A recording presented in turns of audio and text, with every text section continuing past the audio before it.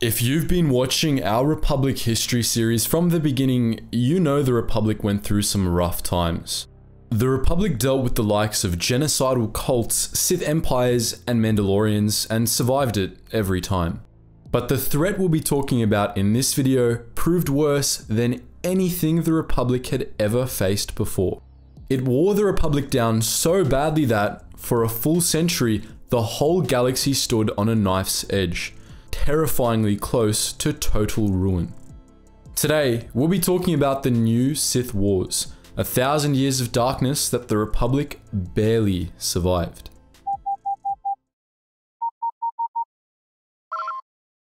Attention, Sergeant on deck! Our story last left off with the old Sith dead and gone, and the Republic beginning to rebuild. The true Sith Empire, its successor states, and the armies of Darth Desolus had all been defeated, and as far as the Jedi knew, the Sith were extinct at last. By 3500 BBY, the Republic entered the Inter-Sith Wars period, a time of renewal for galactic civilization. For 500 years, after the end of the war with Darth Desolus, the last of the old Sith Wars, the Republic had peace. That peace was briefly broken in 3017 BBY with a sequel that nobody asked for. Remember the Alsacan conflicts? We discussed them in our 4th entry in this series if you need a quick recap. The first conflict began in 17,000 BBY with many more following over the years. The last we discussed was the 10th Alsacan conflict, which happened in about 10,000 BBY. 3017 years before the Battle of Yavin, after a further 6, the 17th Alsacan conflict began nearly 14,000 years after the first. Once again, the Republic was split between worlds loyal to Coruscant, Alsacan, and Corellia.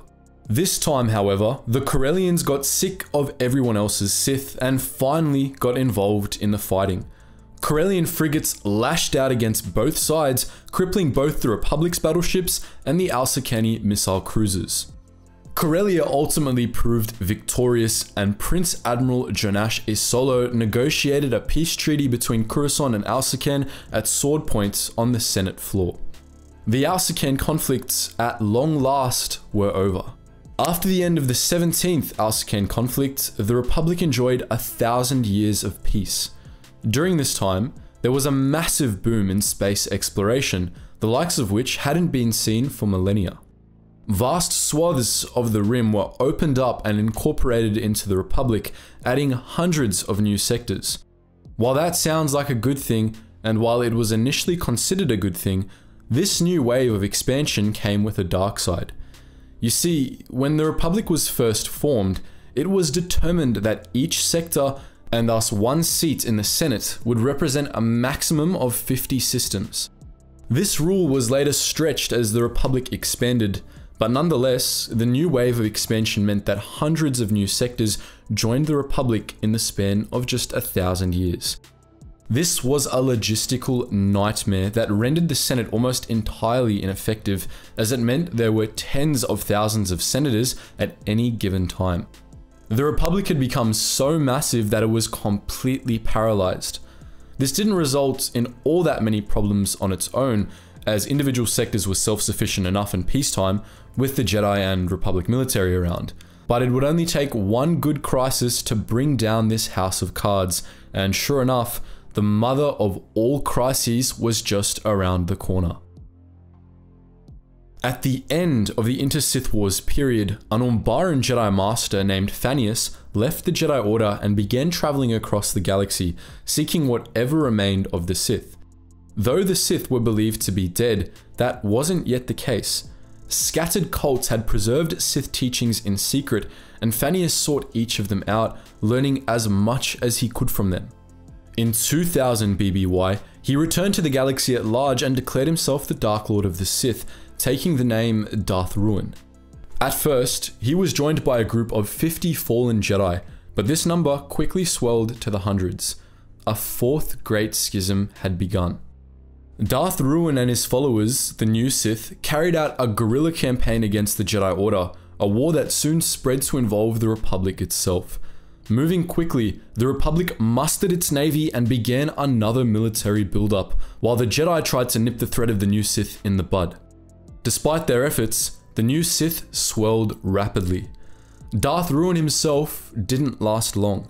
He was relentlessly egotistical, something that resulted in the deaths of many of his followers who eventually teamed up and murdered him. That didn't stop the new Sith though.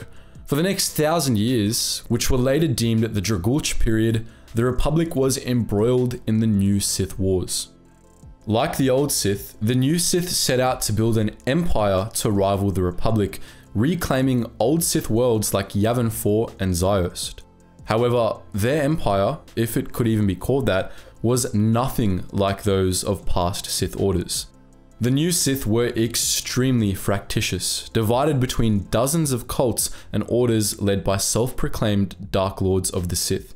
This hamstrung the new Sith, but it also made it harder for the Jedi or Republic to defeat them. Whenever one Sith army was crushed, two more sprung up elsewhere, steadily wearing down the Republic's strength. After the death of Darth Ruin, the next great Sith leader sprang up around 1750 BBY. Called the Dark Underlord, this shadowy spectre assembled a Sith alliance known as the Black Knights and launched a concerted assault on the Republic. He was ultimately defeated in the Battle of Malrev 4, in which Jedi Master Murtagh forged an alliance with the Mandalorians and crushed the Dark Underlord. The Black Knights were scattered, but the new Sith survived, and new Sith Lords rose to fill the power vacuum. The Mandalorians continued to help the Jedi and the Republic against the Sith for the rest of the conflict, though not even they were able to halt the Sith advance. By 1500 BBY, the Republic military had grown strong enough to slow the new Sith down, winning major battles at Gap 9, Corfelion, and King's Galquek. But in 1466 BBY, the new Sith emerged victorious from the decisive Battle of Mizra, which completely undid all of the Republic's earlier victories. In that battle, the Sith massacred their opponents, capturing hundreds of Jedi to turn to the dark side and killing hundreds more. The Battle of Mizra was so decisive that it effectively cost the Republic control of the Outer Rim. After the Battle of Mizra, the war turned against the Republic. Republic territory atrophied as new Dark Lords rose and fell. The Senate almost completely broke down, and for the first time in nearly 2,000 years, the Republic hemorrhaged territory, especially in the Outer Rim. Commerce and the HoloNet all but fell apart. Trying to stem the bleeding, the Jedi all but took over the Republic. After 1400 BBY, every Supreme Chancellor for the next 4 centuries was a Jedi, and during this period, many pockets of space came under the rule of Jedi Lords. But the Jedi Order was too small to run the galaxy and could only prolong the inevitable. From 1250 to 1230 BBY, under Dark Lord of the Sith Belia Dazu, the alchemically created techno-beast Plague ravaged the galaxy during the Sictus Wars, turning living beings into mechanized zombies. Around the same time, the deadly Kandorian Plague swept across Republic space and killed billions. In response to these twin threats, more and more sectors closed their borders and left the Republic, worsening its decline. After the end of the Sictus Wars, the Sith continued to grow stronger, even as the Republic weakened. By 1100 BBY, the Sith had gotten so strong that they were able to launch an assault on the core worlds themselves, the very heart of the Republic. They came perilously close to taking Coruscant, but at the last moment, their advance was stopped as self-proclaimed Dark Lords turned on each other, vying for supremacy. With the Sith distracted by infighting, the Jedi quickly beat them back to the Rim, but the damage was already done. The Republic had shrunk to just a scattering of sectors, and for the next 100 years, it all but ceased to exist. That century of chaos became known as the Republic Dark Age. Fortunately for the Republic, the Sith were also in turmoil for most of the Dark Age. However, this ended in 1010 BBY when the fallen Jedi Skera Khan gathered the warring Sith Lords and formed the Brotherhood of Darkness on the planet Rune, the final form of the new Sith. Under Khan, The Brotherhood of Darkness began another massive offensive against what was left of the Republic, claiming vast swaths of space in the Outer Rim and moving forward. Their victory seemed so certain that the Hutts broke their long policy of neutrality and officially joined the new Sith, vastly increasing their territory and power. But even with the Republic on its knees, the Jedi still defended it. Over the course of the new Sith Wars, many Jedi had become lords, serving as the legitimate rulers of sectors left undefended. One of these Jedi lords, who went by the name Hoth, raised an army and began a counteroffensive against the Brotherhood, backed by what was left of the Republic military. Starting in 1004 BBY, Hoth defeated the Brotherhood in system after system, easing the pressure on the Republic.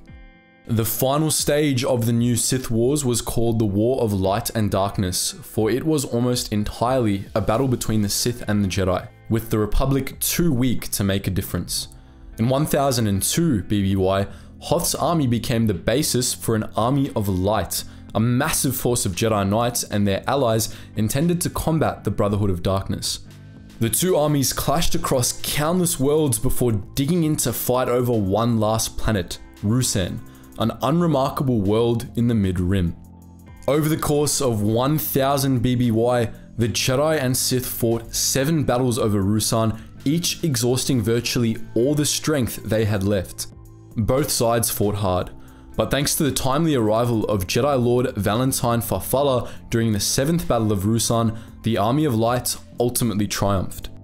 Lord Khan and the tattered remains of the Brotherhood retreated to the caves beneath the Valley of the Jedi, where, on the suggestion of Darth Bane, they created a thought bomb, a terrible Force weapon that consumed the souls of all in the vicinity. In a last act of desperation, Khan and the Brotherhood detonated the thought bomb, killing themselves, Lord Hoth, and 100 other Jedi. In doing so, they all but wiped out the Sith. Now under the command of Lord Farfalla, the Army of Light emerged victorious from the crucible of Ruusan, though their losses were beyond the count of grief. In winning the 7th Battle of Ruusan, they also won the new Sith Wars. Beyond all hope, the threat of the new Sith had been extinguished at Ruusan.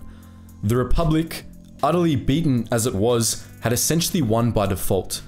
1000 BBY was the end of the era of the Old Republic and the beginning of a new age for the galaxy. Over the course of the next few centuries, it would again rebuild and become greater than ever before. But its new golden age wouldn't last. A single Sith Lord had survived the Battle of Ruusan, a Sith Lord named Darth Bane.